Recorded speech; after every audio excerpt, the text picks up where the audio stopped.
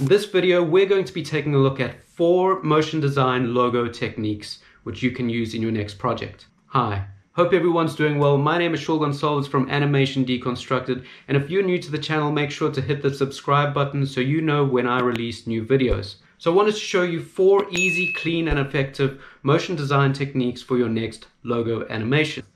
Let's jump straight into the tutorial and get started. First, we're going to be taking a look at the circle reveal. And for this exact example, I'm using a circular logo, but you can use whatever shape logo and it will work for your exact circumstance.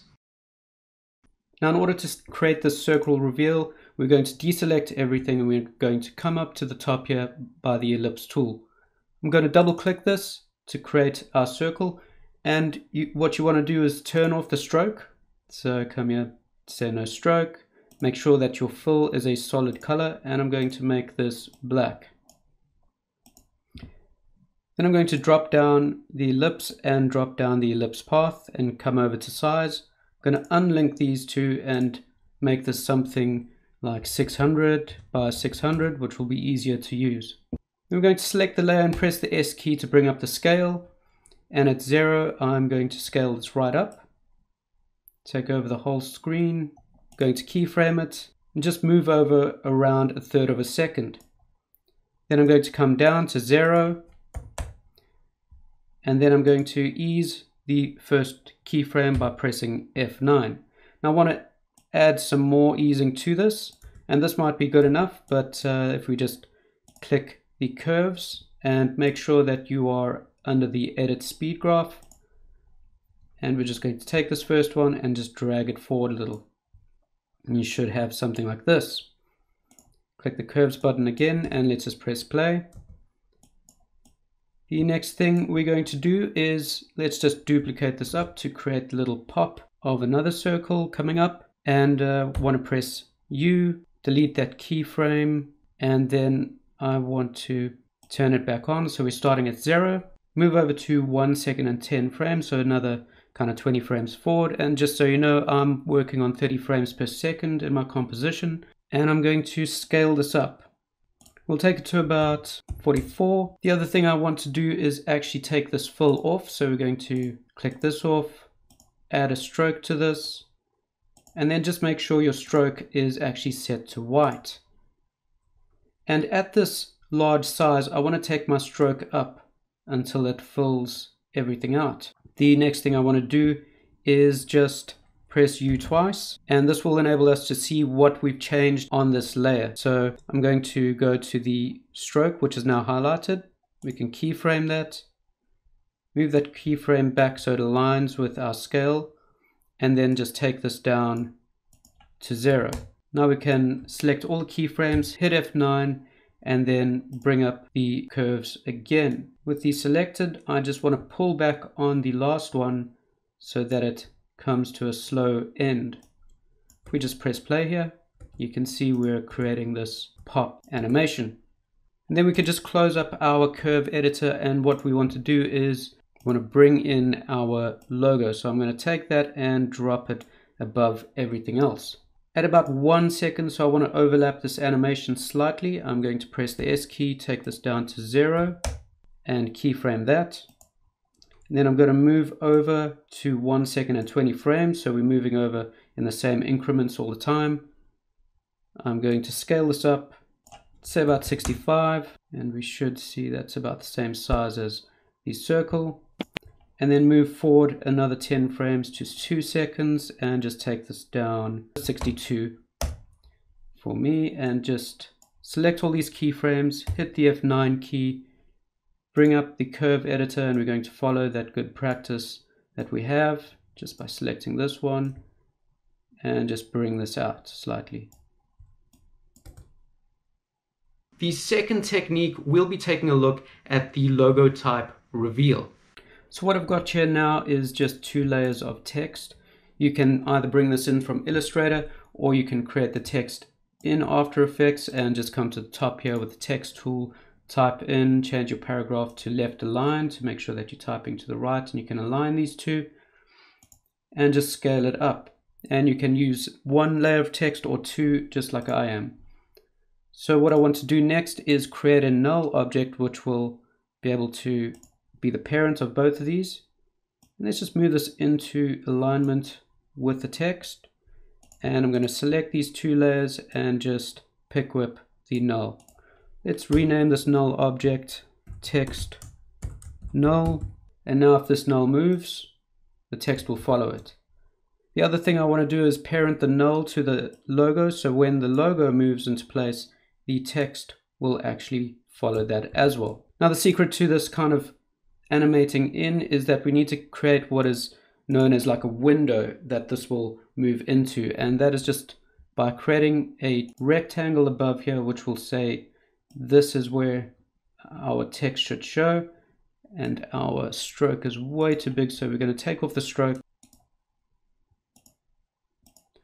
and we're going to add a solid fill, and this should encompass the whole text. Let's just rename this mask and just hide it for now, and we'll parent this to the logo layer. So the final thing I want to do is start animating this. So with the logo layer selected, I'm going to press the P key, and at 2 seconds I'm going to start the keyframe, and then I'm going to move over just less than a second, so let's just say about 25 frames forward, and then we're going to move this back.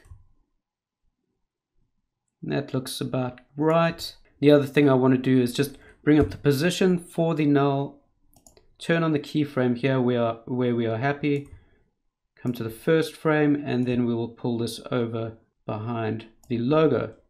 Now all we need to do is actually tell this to look at that safe area, which was that mask, and hide it when it's not in that area. So easy way to do this is to select one of your text layers, go to effects, go to channel, go to set matte, and then we're going to select the mask and change this to alpha channel if it's not there already, and you'll see already this one's disappeared.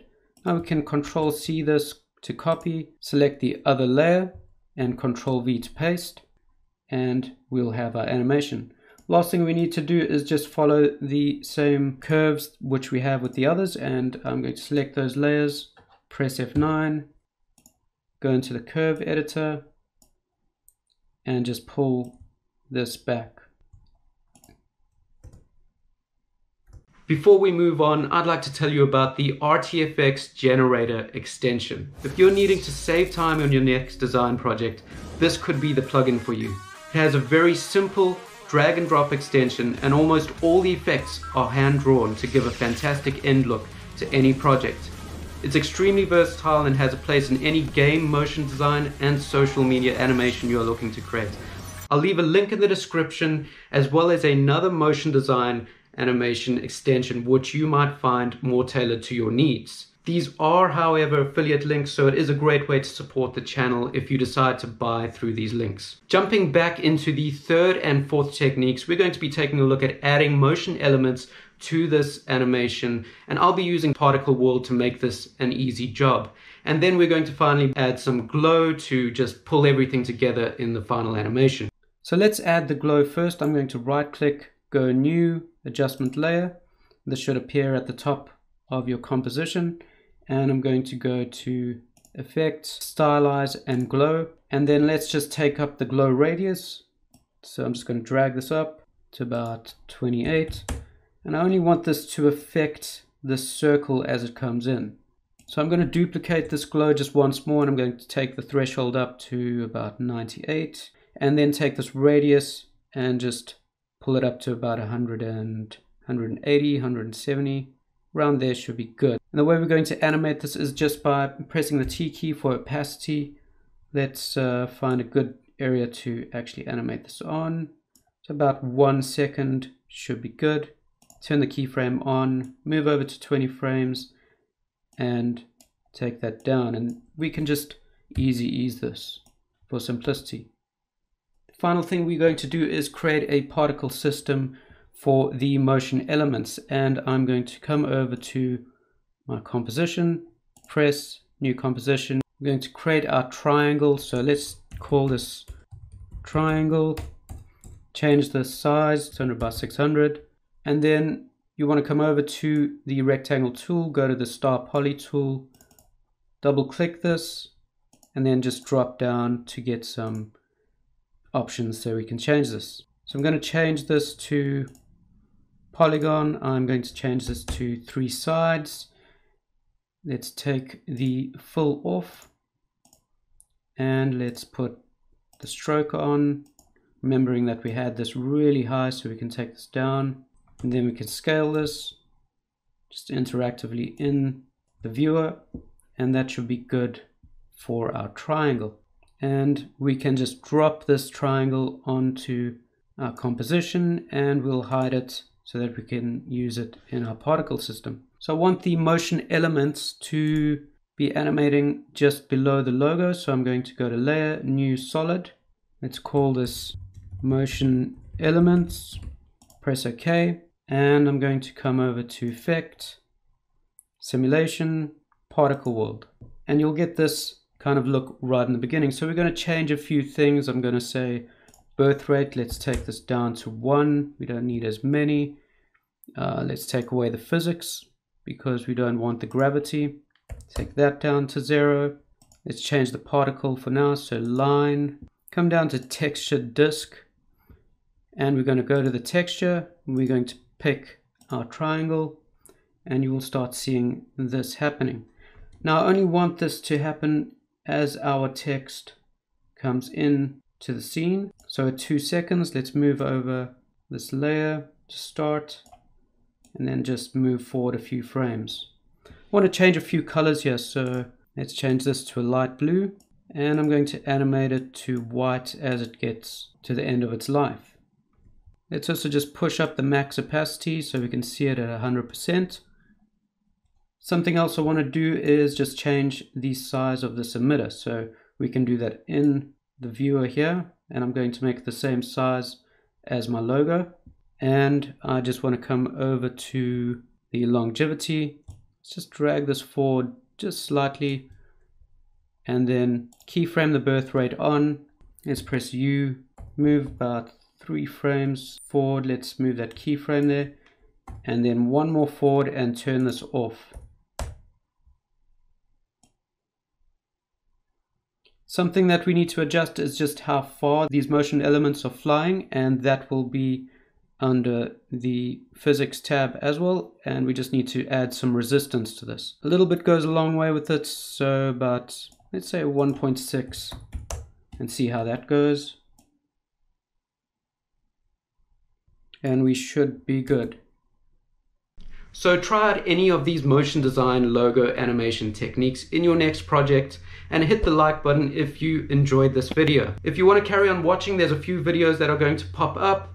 Take a look at them. Otherwise, keep animating, and until next time.